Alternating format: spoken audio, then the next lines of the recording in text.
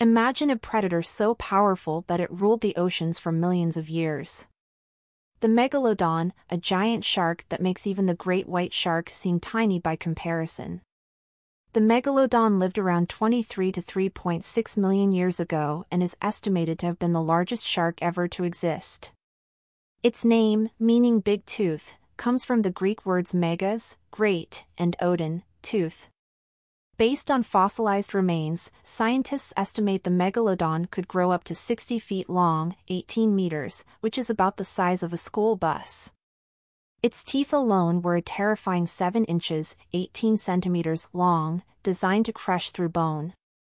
With an estimated bite force of 40,000 pounds per square inch, the Megalodon was likely able to snap through the bones of large prey with ease.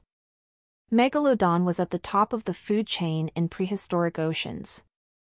It feasted on whales, dolphins, and large fish.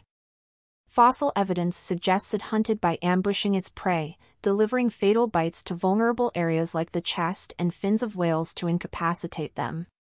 Imagine seeing a Megalodon emerging from the depths, its jaws wide open. It would have been a truly terrifying sight.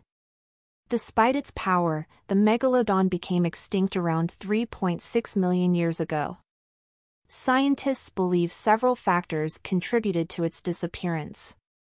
During the Pliocene epoch, ocean temperatures dropped, which may have reduced the Megalodon's habitat and prey.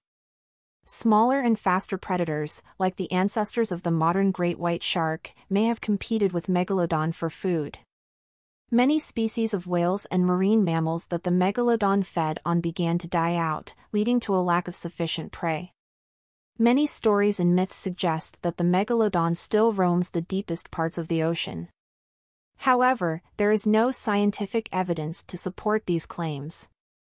The ocean is vast and mysterious, but all the evidence we have points to the Megalodon being extinct. If it were still alive, we would likely see the impact of such a massive predator on marine life today. Today, we know the Megalodon only through its fossilized teeth and vertebrae. Teeth from this prehistoric giant can be found all over the world, and they're a highly prized fossil among collectors.